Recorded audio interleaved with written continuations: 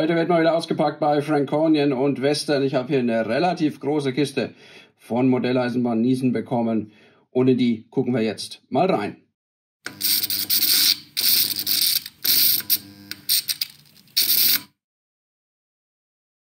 Wer meine Unboxing-Videos regelmäßig schaut, wird feststellen, dass ich sowas wie einen Haus- und Hofhändler gar nicht habe. Natürlich ist mein Bruder mein Haus- und Hofhändler, aber da bekomme ich nicht alles und wenn ich online bestelle, habe ich tatsächlich keinen Haus- und Hoflieferanten. Ich bestelle querbeet bei allen möglichen Händlern in Deutschland, aber ich sortiere da auch aus, wenn mir das Gebaren von dem einen oder anderen Händler zu sehr auf den Sack geht.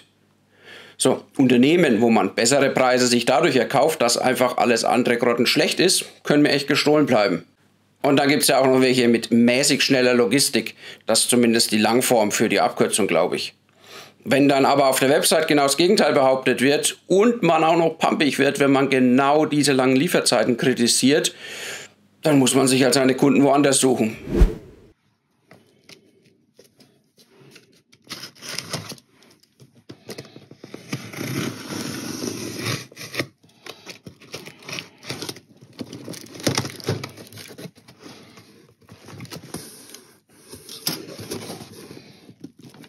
So.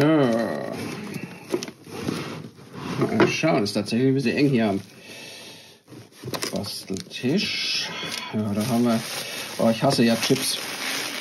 Also, Styropor-Chips, die anderen nicht.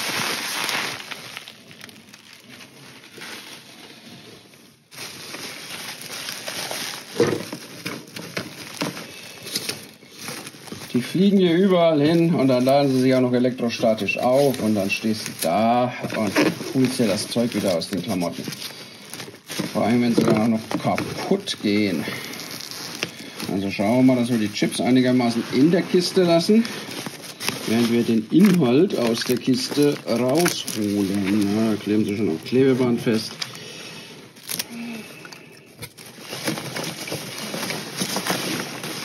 Mal schauen, ob wir alles haben. Das sieht gut aus.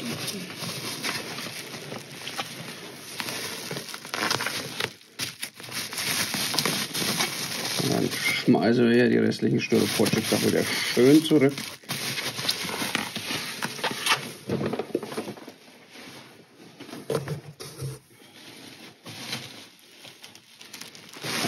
Das hier wieder rein. Und dann Tschüssikowski, Kartongi.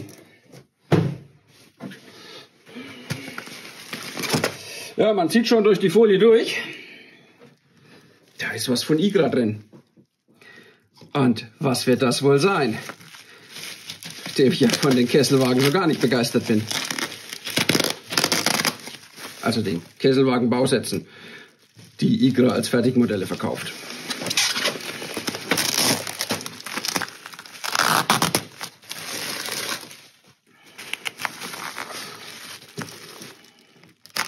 Das ist hier auf jeden Fall sehr gut verklebt.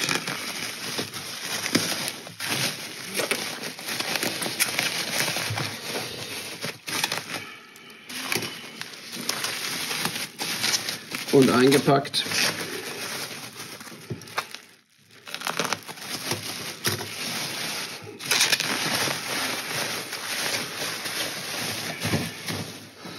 Ja.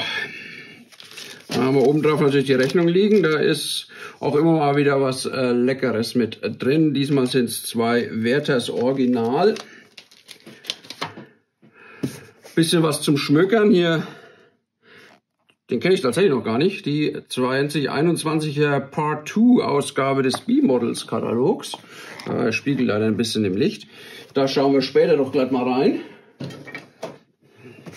Und die Acme Highlights aus 2021, da fällt mir ein, da habe ich auch noch was anzuboxen. Und dann das Schöne ist, ich habe es aber so gar nicht bestellt, die liegen jetzt alle falsch rum. Und ihr seht noch gar nicht, was genau alles gekommen ist. Es sind insgesamt 6 Wagen. Ich frage mich manchmal, wann ich endlich eine Anlage haben werde, wo ich die auch alle mal fahren lassen kann. Aber bis dahin kann man sie ja schön in die Schachteln stecken, beziehungsweise in den Schachteln lassen und hier einer Schachtelbahner machen. Ja, es sind natürlich Light 80. hätte man sich was denken können, ne? Der jetzt hier von Clip, ich nehme den mal raus, dann ist die Spiegelung nicht so schlimm. Mit 2 Costco Shipping Containern. Dass Güterwagen grau und braun sein müssen, hat ja zum Glück Vascosa schon vor vielen Jahren ad acta gelegt mit den Orangenwagen. Mittlerweile gibt es aber auch andere Anbieter, die abseits der üblichen Farben für Güterwagen tatsächlich operieren. Clip ist so einer hier mit diesem Melonengelb, würde ich mal sagen. Das ist der aktuelle Stand, Light 80 bei IGRA, was die Zurüstung angeht.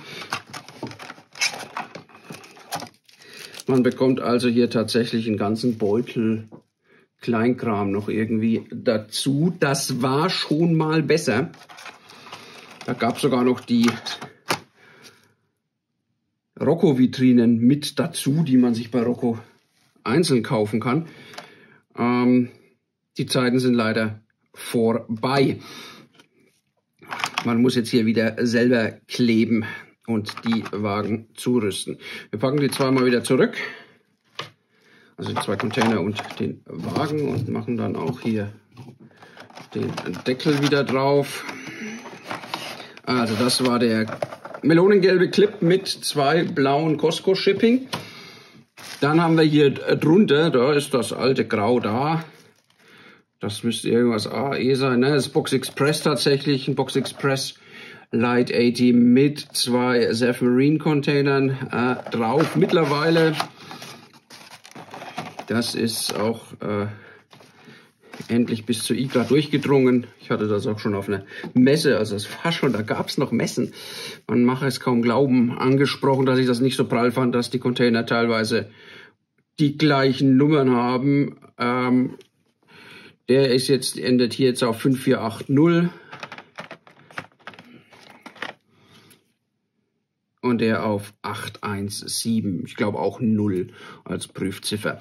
Also da achtet man mittlerweile auch bei IGRA darauf, dass da unterschiedliche Containernummern mitkommen.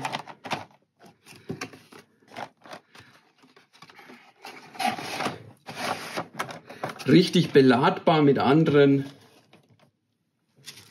Containern sind sie weiterhin nicht, weil die Abstände nicht hundertprozentig passen. Ich verlinke euch das Video, wo ich das gezeigt habe, auch nochmal oben rechts, weil das ist tatsächlich schon einen Moment her. So, machen wir mal hier weiter. Da haben wir die RailCargo Austria mit einem roten Wagen und grünen Evergreens drauf. Da schieben wir das ein bisschen nach hinten. Dann fällt mir das Zeug auch nicht um.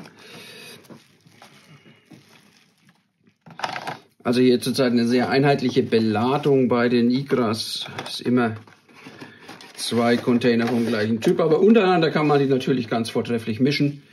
Das ist überhaupt nicht das Thema. Dann haben wir hier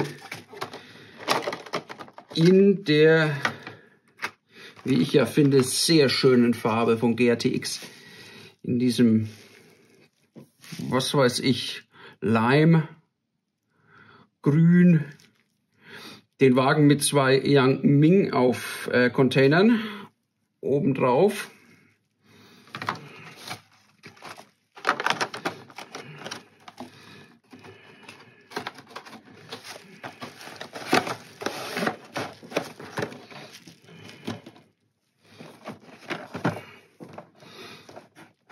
Dann hier noch, und ich hatte es ja gesagt,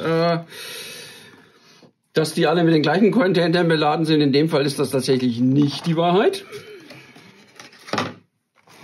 Da ist jetzt ein Kronos dabei, der für niemanden fährt aktuell. Also das Kronos ist ja Vermieter primär von Containern. Und dann ist ein NYK dabei, also ein eher älterer Container. Die sind ja in One aufgegangen und fahren jetzt mit pinken Containern durch die Gegend.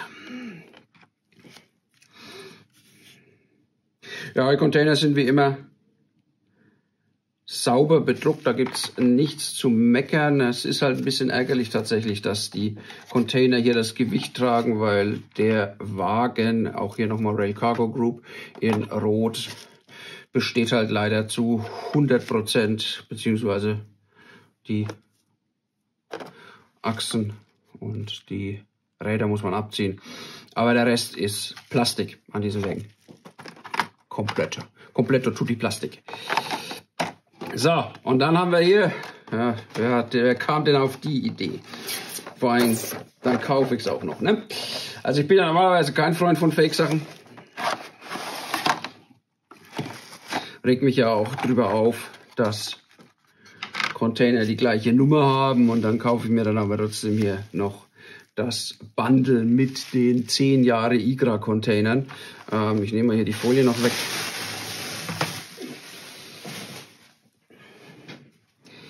Und da ist ein schwarzer Wagen drin, der auch einen IGRA-Aufdruck hat, tatsächlich.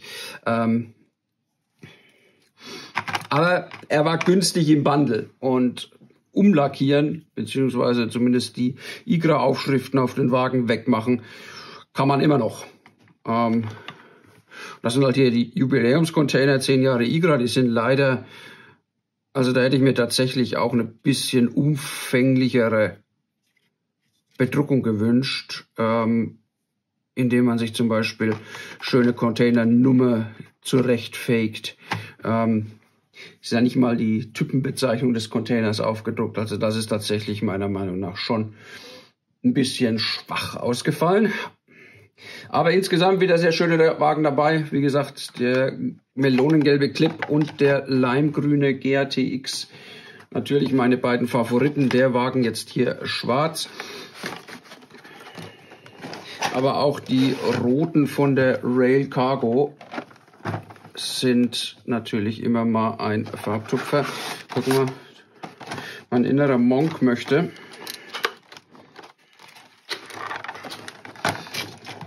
Dass der Pappschuber bitte richtig rum aufgezogen ist.